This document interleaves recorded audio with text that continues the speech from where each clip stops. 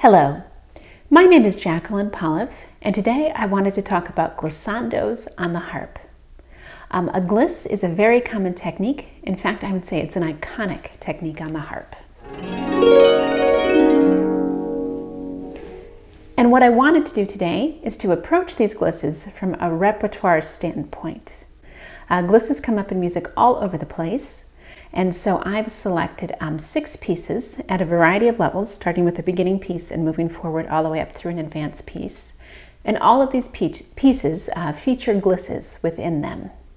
So what I'm going to do is I'm going to play a little bit of each piece, and then I'll talk about the glisses within them and go over what makes them tricky or not so tricky, and also talk about a few different practice approaches and tips and tricks for playing them. Now, a gliss is fairly easy to play on the harp because all you have to do is run your fingers along the strings. But a lot of times what makes it difficult are some of the different ways that it's incorporated within the music or some of the details surrounding it. So if you don't know much about glisses or you've never played one before, I have a whole separate video that approaches glisses just from a purely technical standpoint, so not looking at any music, but just going over all of the ways that you play them on the strings. But as I said in this video, we're really going to focus in on these 6 pieces that all feature glisses. Let's start with the Purple Bamboo, which is a Chinese folk song, and it was arranged for the harp by Samuel Milligan and comes from his book, Fun from the First, Volume 2. This is a beginning level piece, and it's playable on a lever harp. And throughout the piece, there are several glissandos. So I think this piece is an excellent choice for an introductory piece with glisses. Now Milligan has it notated that for the glisses, you should have a B sharp and an E sharp. And if your lever harp is tuned in the key of C, you can do that easily enough. But if you have it tuned in the key of E flat, like many people do, then you can't do that, and it would be perfectly fine to just leave your harp in the key of C. All of the techniques would be the same. But since I'm playing this on my pedal harp, I'll go ahead and do the B sharp and E sharp throughout. So there are 2 different types of glisses in this. One is just a simple ascending gliss. And I think the great thing about that is that you've got plenty of time to think about making your starting and ending pitches really precise. You could do it the way I just did, where you keep the whole gliss in one hand, or you could cross over with your left hand to play that top pitch. Either works quite well. And then at the end of the piece, there are a few continuous glisses in the right hand, where you're just going down and up and making a long chain.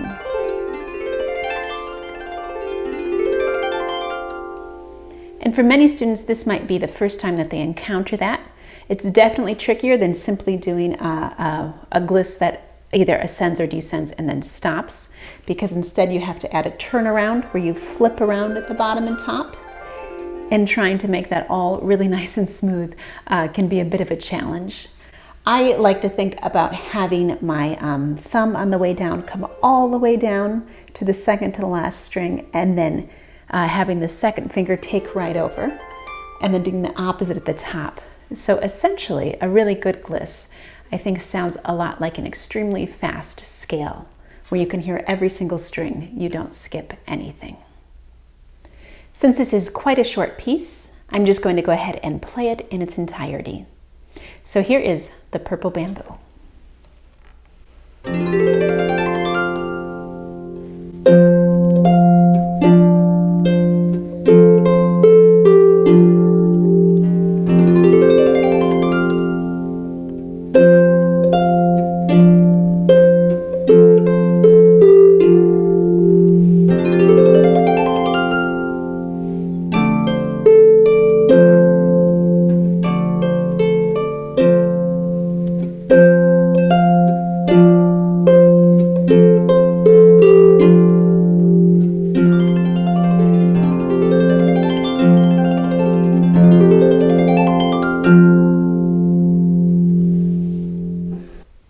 Next, I wanted to look at a piece called Koto in the Temple by Susann McDonald.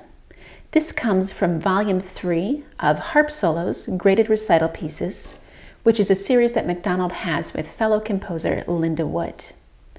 And I would say this piece is written at an early intermediate level. It's playable only on a pedal harp. And you'll hear that it has quite a similar sound to the purple bamboo. That's because both pieces use a pentatonic scale for the glissandos. In terms of glissando development, I think this is a great sort of next step. There is a long section in the piece where the left hand is playing the melody, and then the right hand is accompanying that with continuous glisses.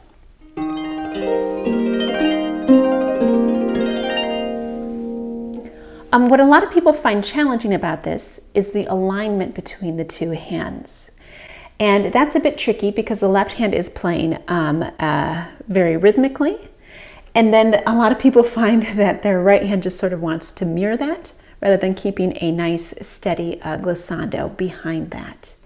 So I think a thing to do if you're having that trouble where your hands are not lining up properly is to try and figure out if your right hand is trying to go too fast or too slow, or maybe your right hand just wants to change directions every time your left hand plays a note. Whatever your tendency is, I would figure it out and then sort of try and slowly nudge it the correct direction from there.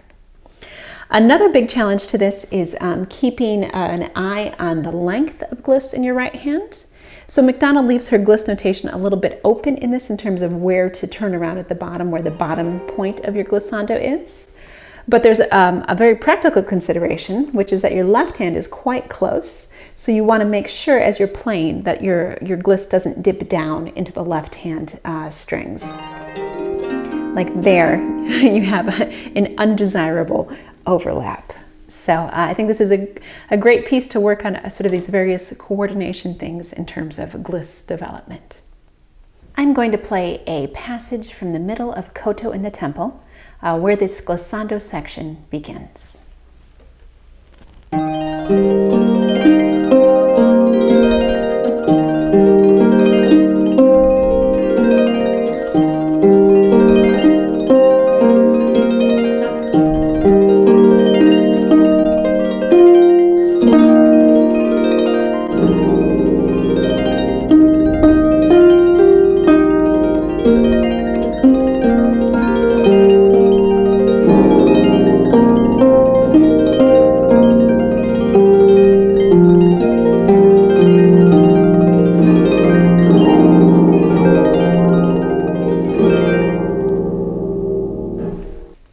Now I'd like to look at a piece called Great Day by Nancy Gustavson. This comes from a book of hers called Sparklers, and all the pieces in the book feature glisses in one way or another. So if you're looking for a lot of glissando practice, this is a great book for that. And this is an intermediate level piece. It's playable only on a pedal harp, and there are glisses throughout this entire piece, a few different kinds. At the beginning of the piece, the left hand are playing glisses in a form known as gushing chords, where you play a very short and rhythmic glissando, and that is in the accompaniment like this.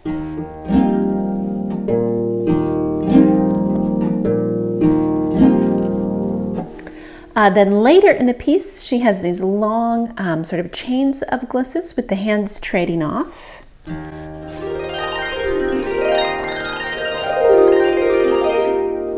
And even further on, she has more very rhythmic glisses in sections like this.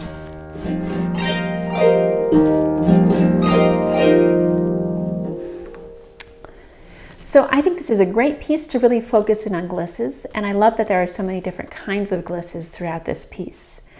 Two things that I think it's particularly helpful for working on are working on having your glisses be very rhythmic and kind of percussive in a lot of these ways. Thinking of them that way rather than just an accompaniment or an effect, I think is an important step in being really versatile with glisses. And the other thing that I think is great is that both hands are playing a lot of glisses, and frequently they're trading off. She has that notated in the music. But that can just be a lot to keep track of which hand you're starting with and when you're switching to the other one. So it's a really good practice for working on all of that. So I'm going to jump around and play a couple of different passages. I'll start at the beginning and do the opening section with the left hand playing glisses as gushing chords. And then I will jump to the middle and do the end of the section with a lot of long glisses, and then that leads right into the next section, the beginning of the next section, with these very short, different rhythmic glisses. Another layer that Gustavson adds to all of these glisses are pedal changes. There are quite a few, and generally they happen just in between glisses, so that you finish with one type of gliss, and then you change your pedal and change the sound for the next gliss. So this is also great practice for that. So here's Great Day, a few passages from it.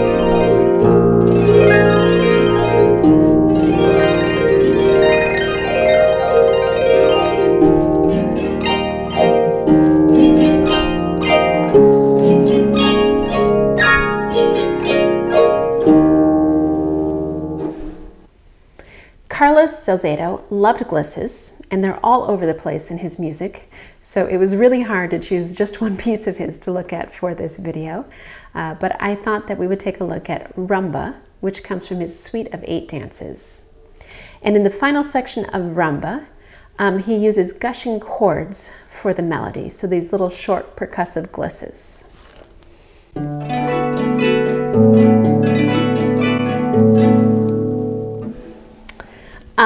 I think this is really a fun use of glisses. It's great.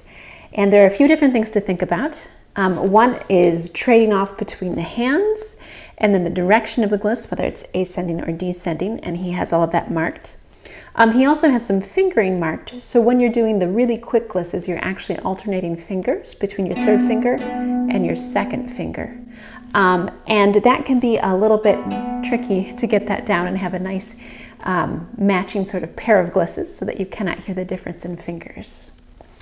And then another thing that some people find tricky is that in addition to all of those types of coordination things to think about, you also have to be fairly precise with where you're placing these glisses on the strings.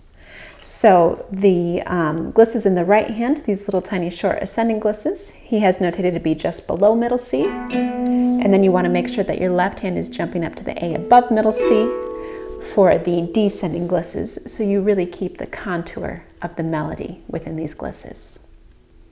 I'm going to go ahead and play this final section of Rumba featuring all of these gushing chords. And I don't think I mentioned it yet, but Rumba is written at sort of a late intermediate or early advanced level, and it's playable only on a pedal harp.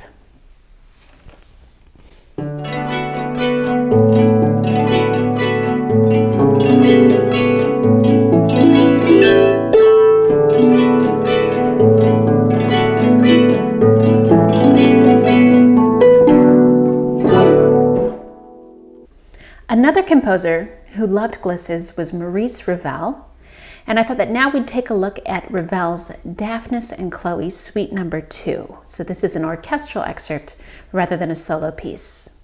And Ravel actually uses 2 harps in this, and there are many glisses throughout this part for these 2 harps. And unlike the Rumba that we just looked at, where the glisses were very percussive and very melodic, here the glisses are decidedly accompanimental. I think in a lot of cases in this part, they're providing sort of a wash of sound behind the melody. So there are a lot of continuous glisses.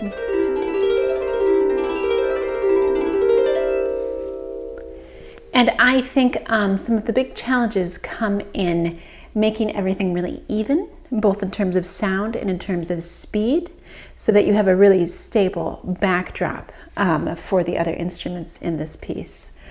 So a lot of that comes from having good control, making sure that nothing kind of rushes ahead or drags and then catches up. And also thinking about some of those same things we were talking about earlier, about having every string played and then leading right to where it flips around. And then this is kind of made even more difficult by the fact that frequently the two harps are trading off on these glisses. So you'll be glissing along and then you'll have to hand off the last gliss to the other harpist. Sort of similar to being in a relay, I think.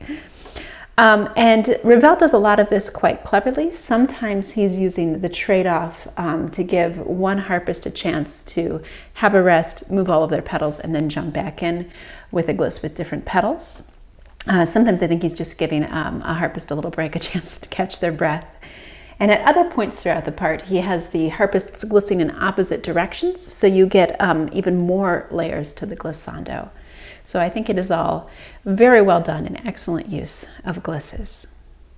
Now I'll play a passage from the middle of Daphnis and Chloé, and every time I have a rest, that is where the other harp would jump in and continue the glisses to create the overall effect of this very long stream of continuous glisses. And on most of those rests, I'll have quite a few pedal changes to make before I jump back in.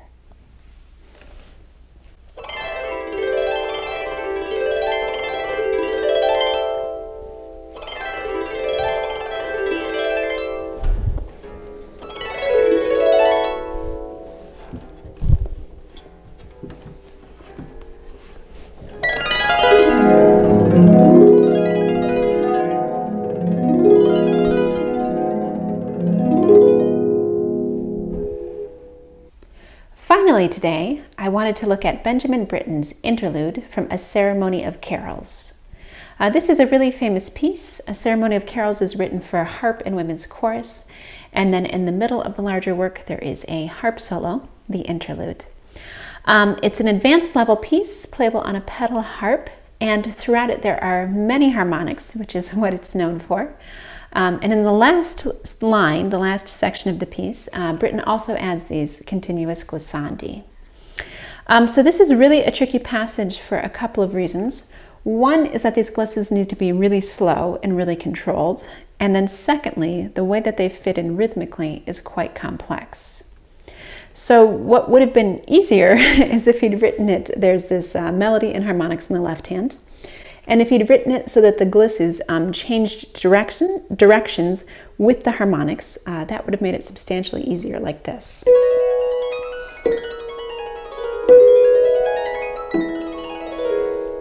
But instead, you have to keep changing directions in between the harmonics and in these very precise rhythmic spots.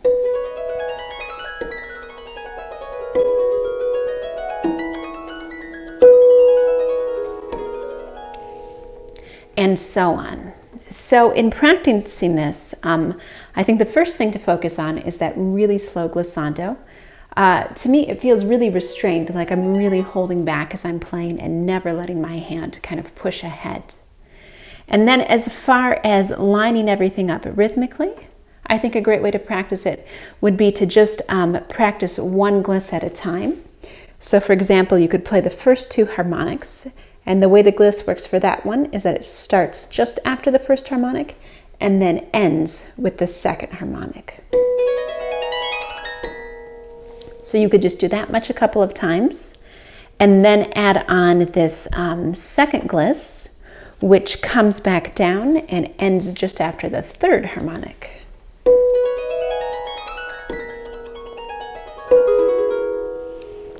So you could just keep practicing this way, sort of adding on a gliss at a time and seeing if where you end the gliss lines up rhythmically exactly where you want it to. I'm going to go ahead and play this last line from Britten's Interlude.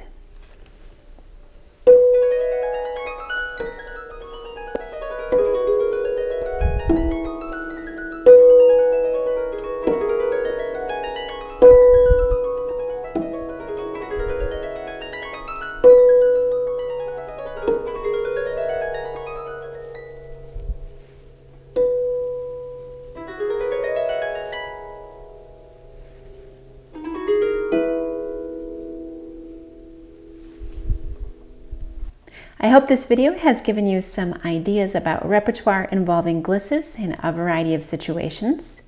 And because glisses are such an idiomatic feature of the harp, there is plenty more repertoire out there that involves glisses of all different kinds. So good luck to you with your glisses.